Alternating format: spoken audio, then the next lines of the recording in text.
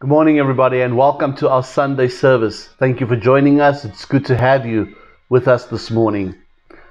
Now, this morning's message, I want to talk around the topic about the mark of the beast, or the 666.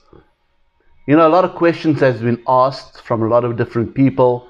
Questions like, should I take the corona vaccine? Does that contain the mark of the beast? If I take the mark of the beast, can I still be saved? Things like, are Christians going to be around when the Great Tribulation happens? Are we going to have to endure hardship on this earth? And I want to address some of these topics, or some of these questions rather, through this topic. Now, in Revelations chapter 13, we're going to spend a lot of time in this chapter. Now, we know the book of Revelation is the book that John wrote on the island of Patmos. John was exiled to the island of Patmos.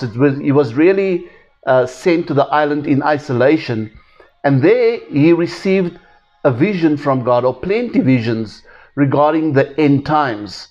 And John then records his visions in the book of Revelation. Now, the book of Revelation, written by John the Apostle, is a culmination of different events that has taken place, and some events that will still take place. So there are prophecies that has been fulfilled in full, and there are certain prophecies that still need to be fulfilled. So in Revelation 13, from 11 to 16, it reads as follows. Then I saw another beast come up from the earth, and he had two horns, like those of a lamb, but he spoke with the voice of a dragon. He exercised all the authority of the first beast, and he required all the earth and its people to worship the first beast, who had a fatal wound on one of his horns. He did astonishing miracles, even making fire flash down to the earth from the sky, and everyone was watching. And with all the miracles he was allowed to perform on behalf of the first beast, he deceived many people who belonged to the world. He ordered the people to make a great statue of the first beast, who was fatally wounded, and then he came back to life. And he was permitted to give life to the statue so that it could speak. Then the statue of the beast commanded that everyone or anyone refusing to worship must die. Now listen to verse 16. He required everyone, great and small, rich and poor, free and slave, to be given the mark on the right hand or on the forehead, and no one could buy or sell anything without the mark, which was either the name of the beast or the number representing his name.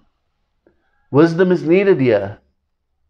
Let the one with understanding solve the meaning of the number of the beast, for it is the number of man, and his number is 666.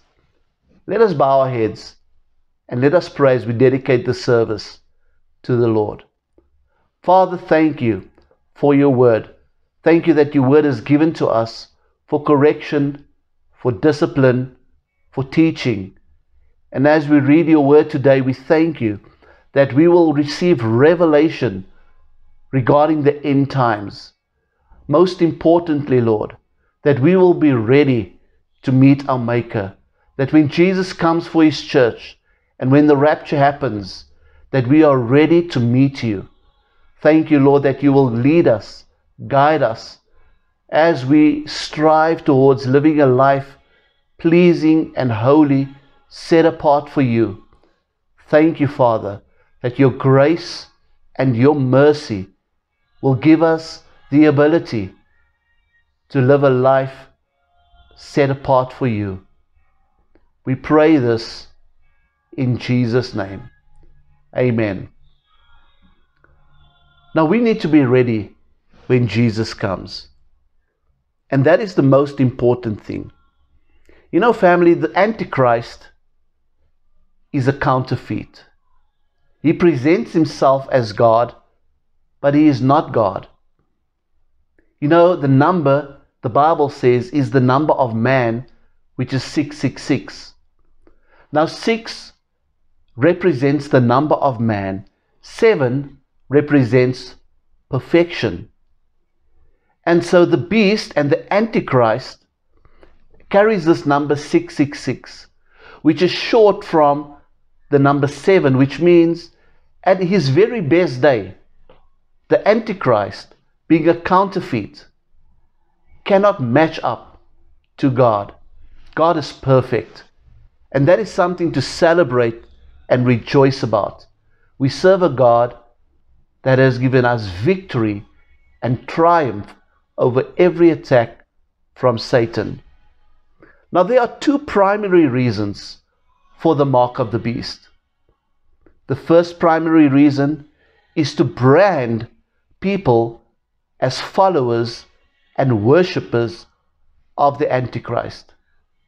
You see, the Word told us in Revelations that every person on this earth will be required to worship the Antichrist.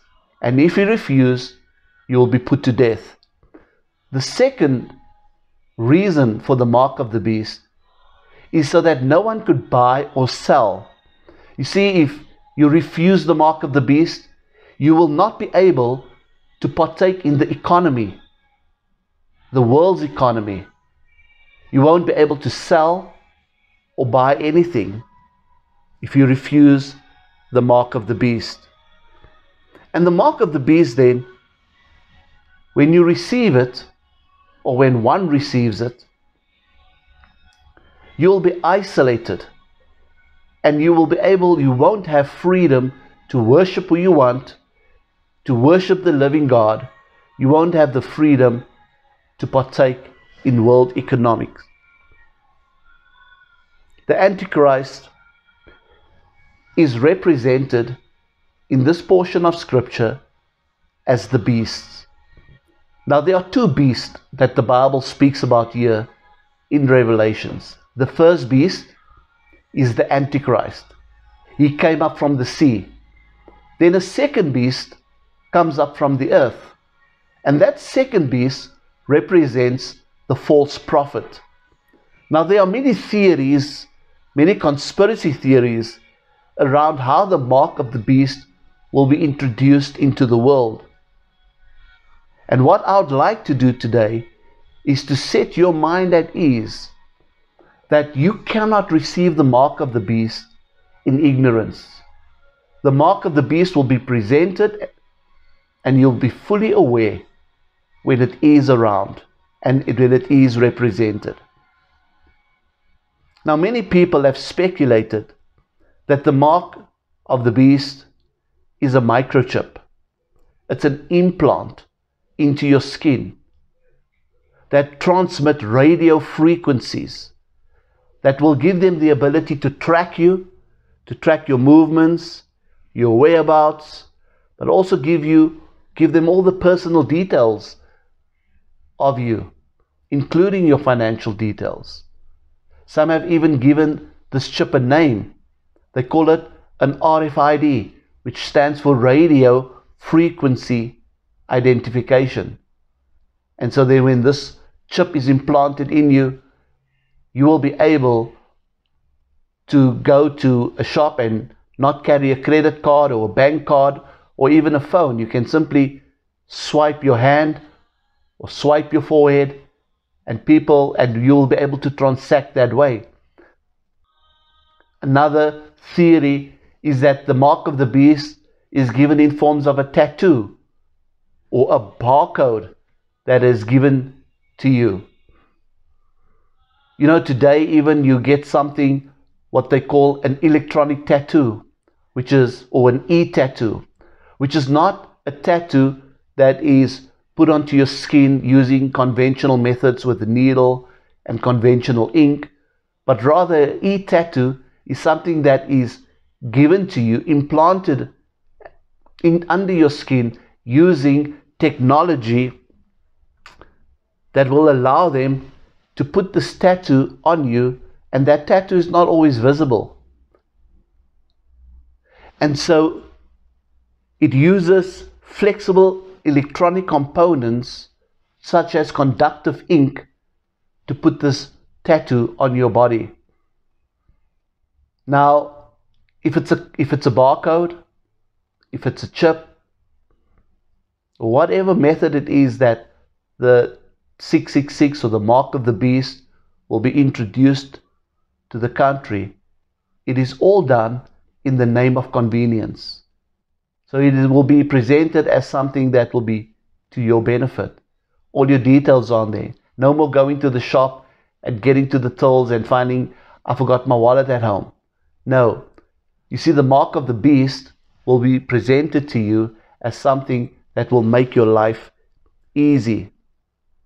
The mark of the beast will also help prevent and predict things like terrorist attacks. It will eliminate identity theft. And as I said, it will give you financial security. You see, no one can then steal your bank card, steal your cell phone. And so the question is, can I receive the mark of the beast unknowingly? The scripture says that he, which refers to the antichrist, will force everybody to take the mark of the beast. Now, to my knowledge, if we just look at the coronavirus and we look at the vaccine, to my knowledge, no one is forced to take the vaccine. To my knowledge, if you do take the vaccine, you are still able to buy and sell and partake in the economy of the world. So therefore, just looking at those two criterias, the vaccine cannot contain the mark of the beast. And so therefore, for those people that have taken the vaccine, for those people that's unsure whether the vaccine contains the mark of the beast, let me assure you, the corona vaccine is not the mark of the beast.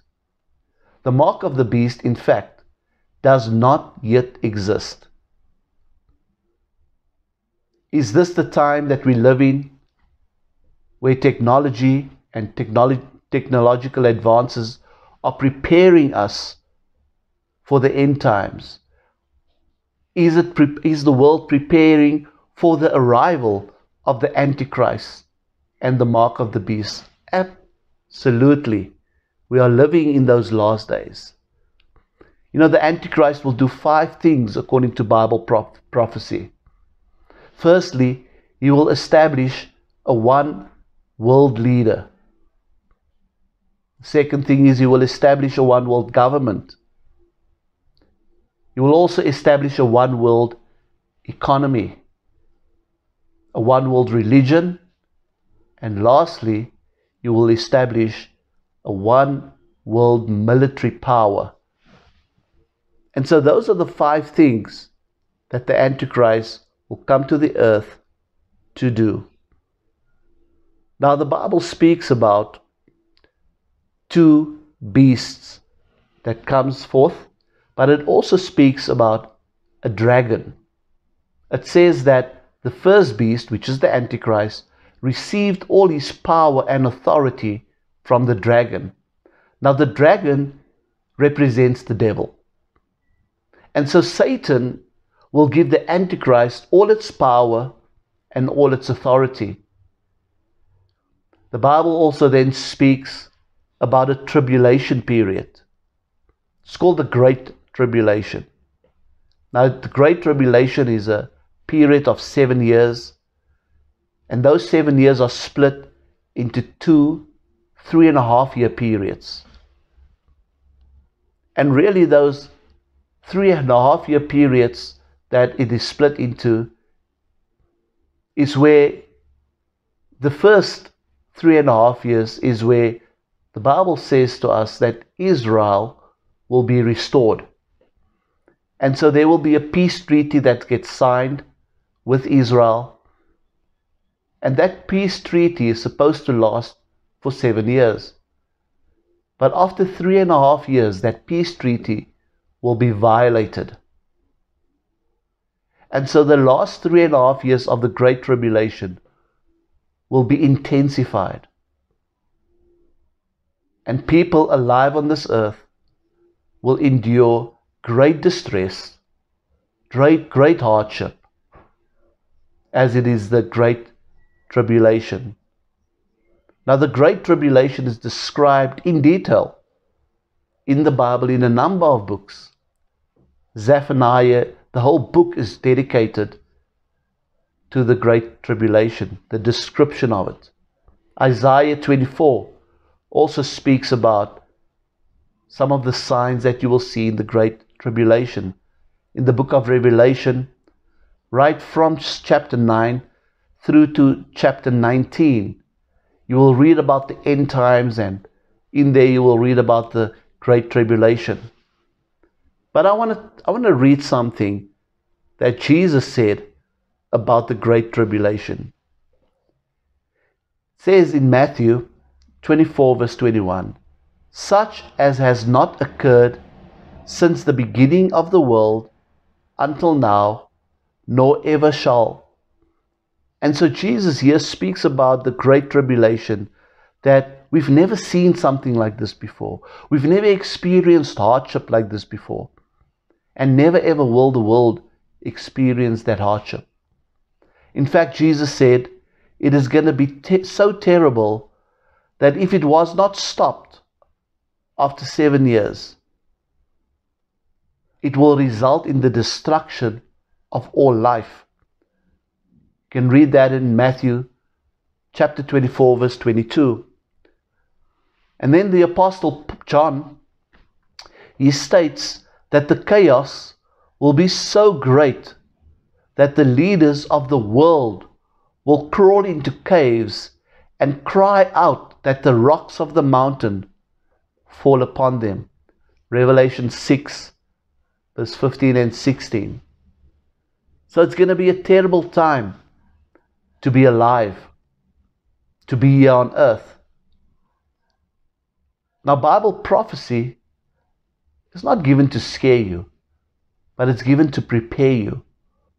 And so the bottom line is that you and I, as believers and followers of Christ, we need to do whatever we need to do to be ready for the rapture and not be around for the Great Tribulation. So the question then, so how can we escape this terrible time here on earth? As Christians, are we going to be around for the Great Tribulation? And so to answer that question, I want to have a look at the order of prophecies, the chronological order of prophecies according to the Bible. What is going to happen next according to Bible prophecy? Well, the next major thing that's going to happen is the rapture. Now, the rapture is when Jesus comes for his church. The word rapture itself is not found in the Bible. But the word rapture speaks about being caught up or being caught up with, as described in 1 Thessalonians 4. So we will be caught up with Christ. And even those that are dead, physically dead here on earth, that have died in Christ, will rise again, and they will be caught up with Jesus in the heaven. For us to be caught up in the rapture, our relationship with God needs to be right. We need to live right. We need to live a life that's holy and separate and separated unto God. And so when Jesus comes for his church on that glorious day, you and I will be taken in the rapture. Remember, Jesus speaks about a parable of 10 virgins, speaks about 5 being ready and 5 not ready. Well, my prayer, and I declare, that we will all be ready to go in the rapture when Jesus comes for us. Amen. The second major event after the rapture has taken place will be the Great Tribulation. So therefore, you and I, as believers and followers of Christ, we would have been raptured. So we won't be here to endure this terrible time called the Great Tribulation. After the Great Tribulation, the third thing that will happen according to Bible prophecy will be the second coming of Christ. Now, the second coming of Christ is different to the rapture. It's two different events. The second coming of Christ is where Jesus comes to earth with his church. Whereas the rapture, he comes to take the church. The second coming, he comes with his church to defeat the antichrist. And that will happen directly after the Great Tribulation. That's 7 years of hardship. The fourth thing that will happen is the 1,000-year reign of Christ and the church here on earth. It's called the millennial reign. At the end of this reign will happen the fifth thing, which is the final judgment. And number 6, we will then spend eternal life with Christ. For those who believe in Christ, who accept him as their personal Lord and Savior. Eternal life happens thereafter. You see, friend, heaven is real, and so too is hell. And so eternal life is inevitable. It's going to happen. The question is, where are you going to spend your eternal life? So Paul teaches the coming of the Lord for the church in 1 Thessalonians 1 verse 10. He says this, and to wait for the Son from heaven, whom he raised from the dead, and that is Jesus, who rescues us from the wrath to come. Here Paul teaches the church in the book of Thessalonians that Jesus comes to rescue the church from the wrath that is to come. He's speaking about the wrath referring to the Great Tribulation. And here it's telling the church that Jesus is going to come, speaking about the rapture, to take the church away before the Great Tribulation happens. The mark of the beast will be given during the Great Tribulation, and that will take place after the rapture.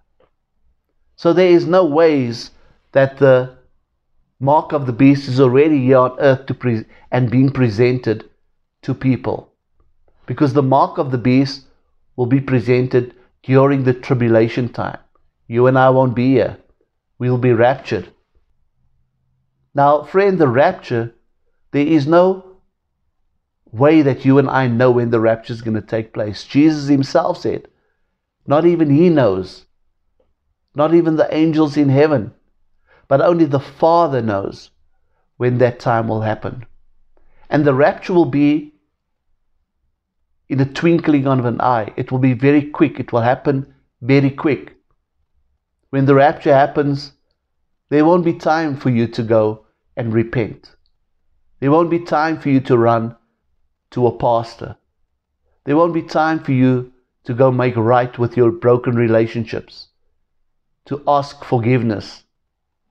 The rapture will happen in a twinkling of an eye.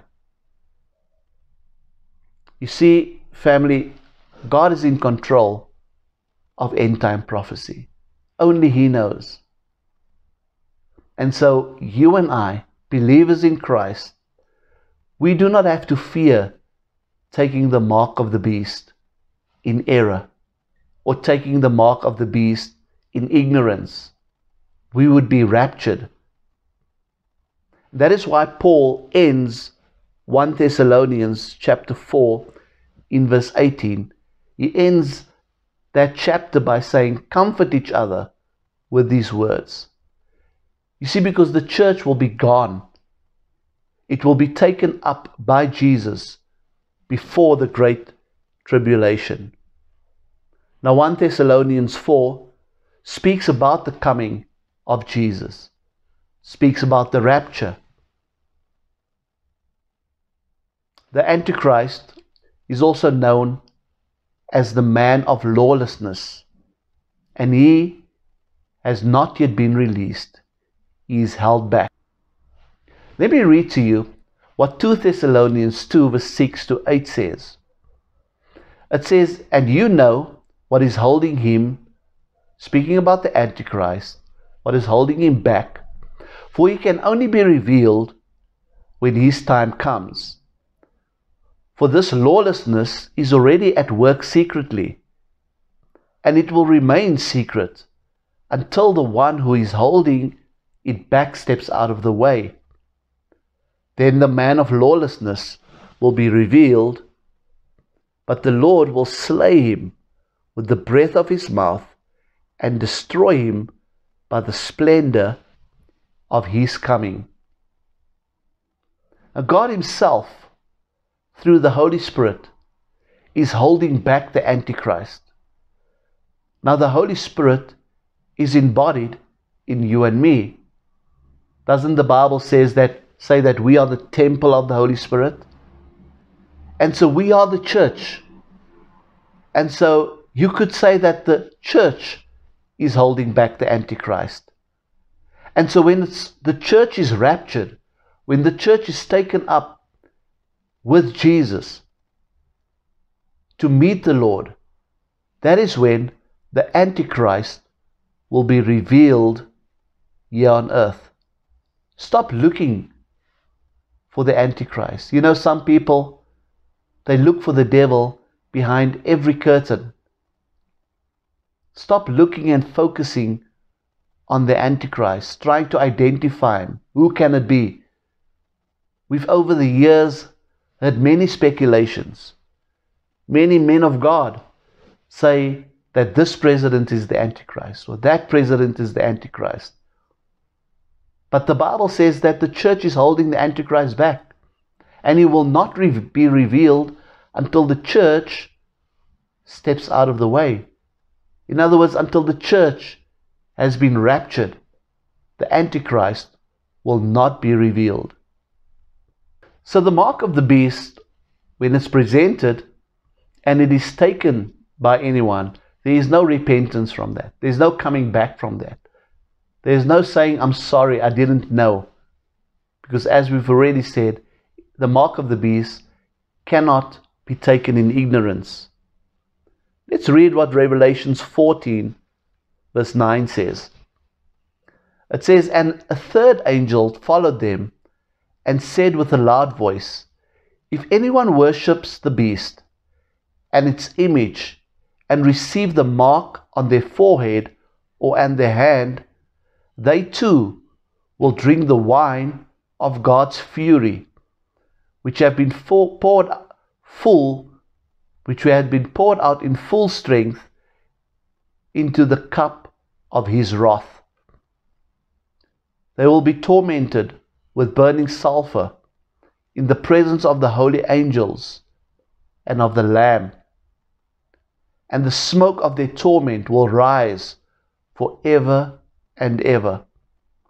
There will be no rest, day or night, for those who worship the beast and its image, or for anyone who receives the mark of its name.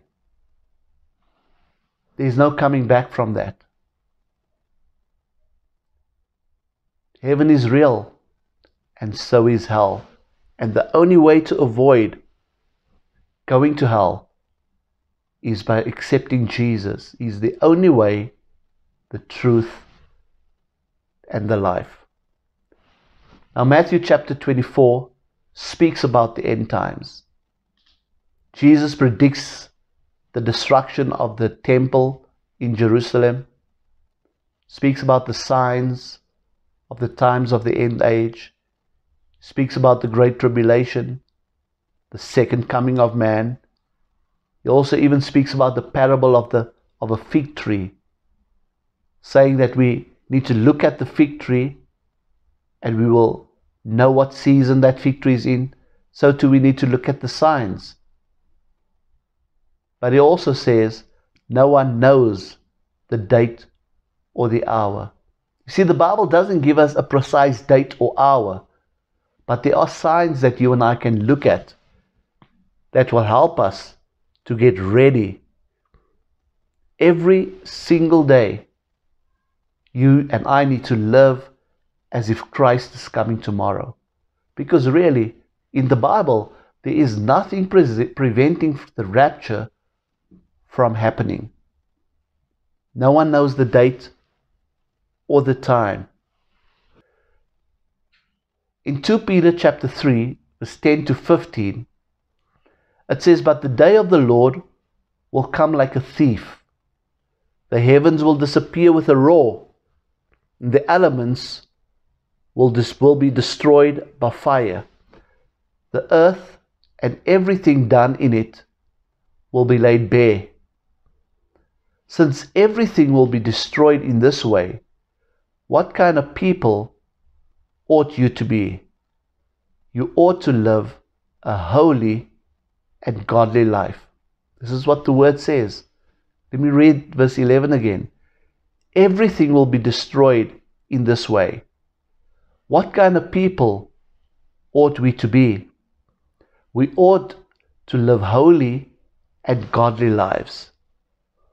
As you look forward to the day of the Lord and speed its coming, that day will bring great destruction of the heavens by fire, and the elements will melt like heat.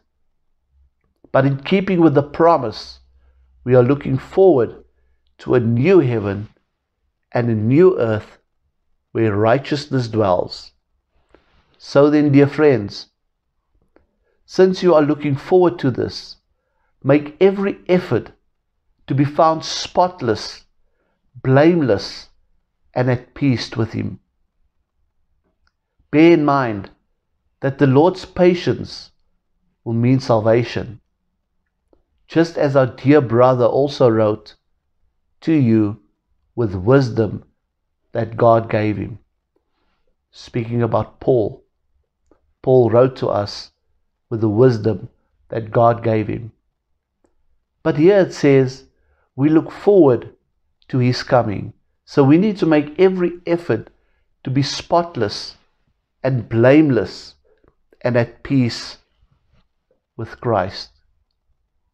Again, I want to say to you that Bible prophecy is not given to scare you, but it's given to prepare you so that you and I can be ready for when Jesus comes.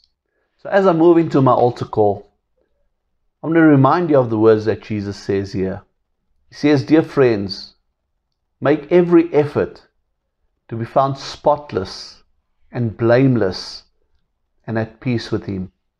So how do you come to a point where you're at peace with the Lord? My friend, it is by accepting Jesus as your Lord and Savior. You know, probably the most quoted and memorized verse in the Bible is found in John chapter 3, verse 16.